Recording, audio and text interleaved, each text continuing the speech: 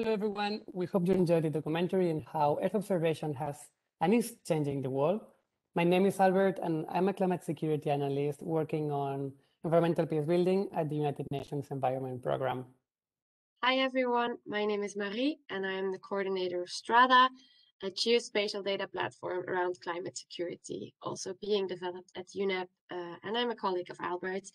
And we would like to share some thoughts and examples on how the technologies shown in the documentary are used within our field, and so within the field of climate change security. We would like to briefly introduce a few data and digital governance points as well. In the film, we saw many applications of Earth observation technologies, including satellites, drone, and remote sensors.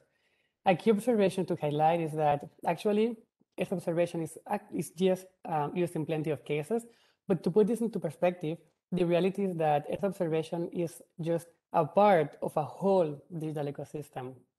And this ecosystem actually has a very wide range of technologies which can be used for climate action. Nowadays, big data and digital technologies continue growing, and also their applications. So it's therefore in our hands to leverage these technologies for environmental conservation, climate peace and security, and sustainable development. As a first example, we would like to touch upon the GPS system that was introduced as well in the documentary. They're not only important for navigation purposes, but also for safety and for environmental impacts. For example, colleagues in the UN verification mission in Colombia, they have recently implemented a GPS system to track the vehicles of the mission.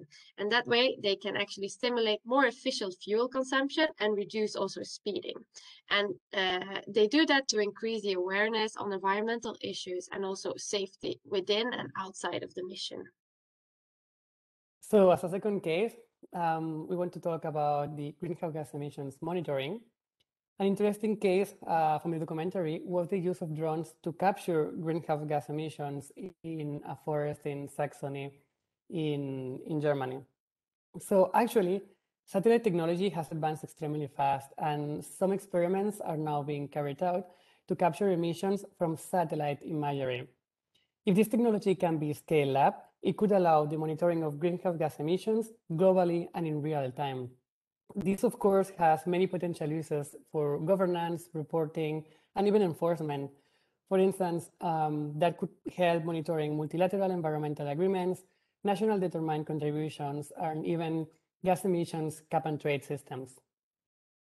In our work for climate and environmental security, we rely a lot on future projections of important climate, but also socioeconomic indicators. And these projections build a lot on Earth observation data, mainly for the evaluation of the models used. So they also need consistent data covering the whole globe.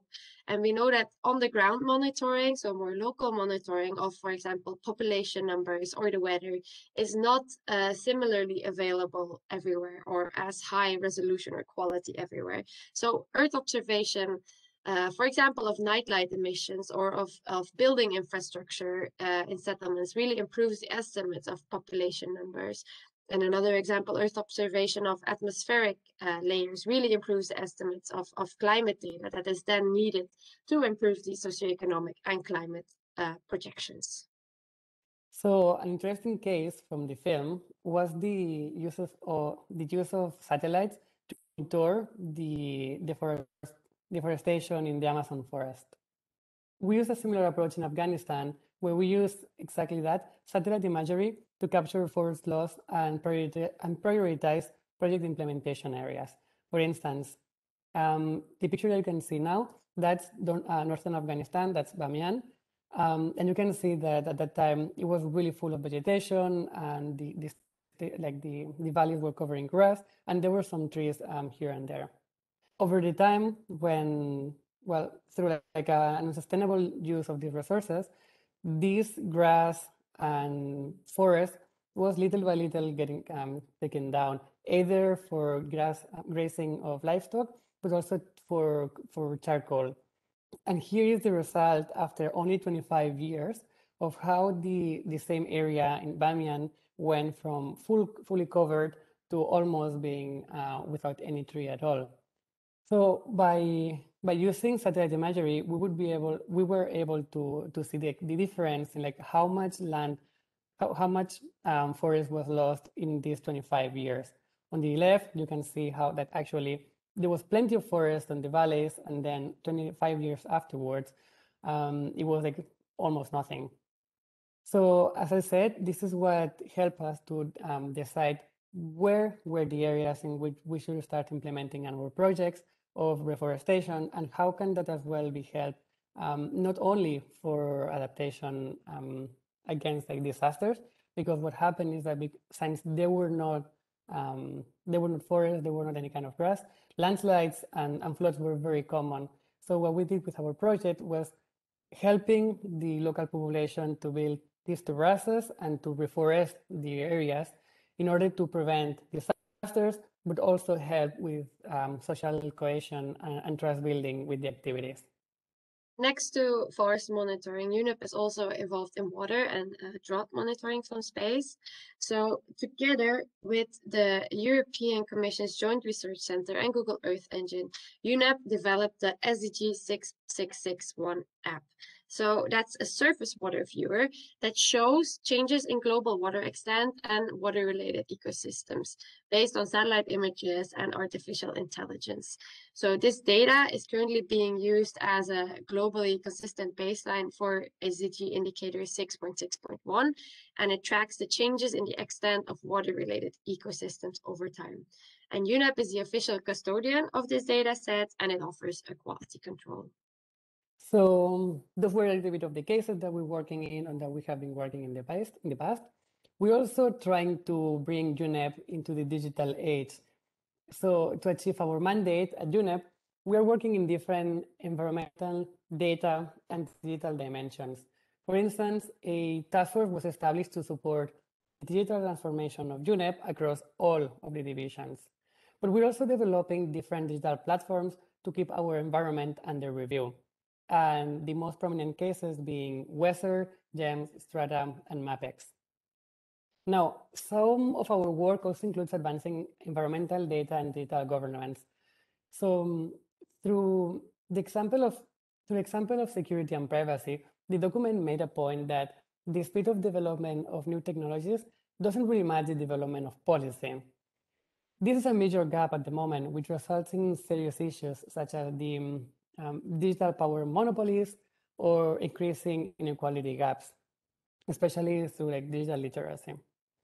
So against this, in UNEP, we are advocating for the establishment of a framework of environmental digital public goods. We're also advocating for the integration of environmental data in all systems to the very beginning in the conceptualization. And also, we're advocating for enhancing environmental data availability, discoverability, and usability.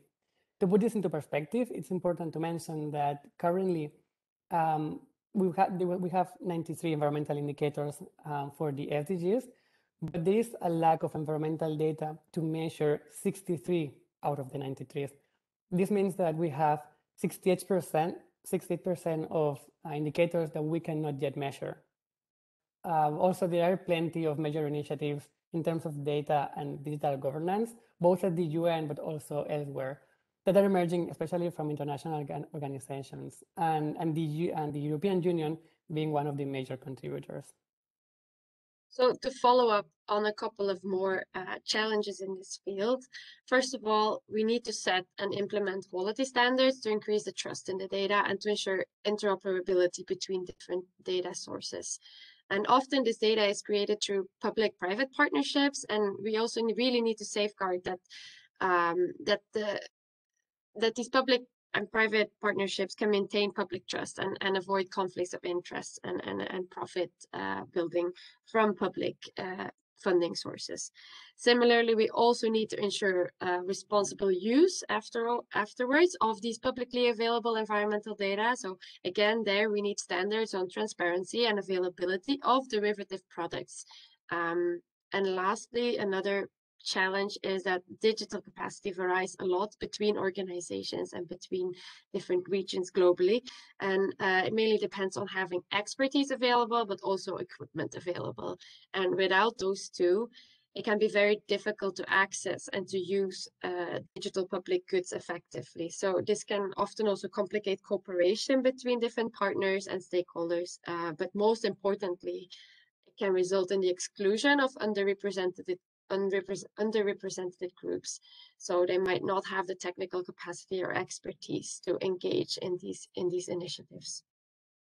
And that is the main reason why we at the Environmental Security Unit started to develop Strata. So we wanted to create an easy-to-use geospatial platform for non-technical users to assess climate-related security risks. And we plan to have a pilot ready for Somalia by January 2022. So this is a little sneak peek and work in progress. Thank you. Thank you very much for your attention. We hope we were able to sketch how Earth observation is important to our work on climate security at UNEP and also on peace building, and offer some ideas of what is going on in terms of the governance of the data and digital sphere. So feel free to contact us with any questions you might have. We'll be very glad to answer them. Thank you again.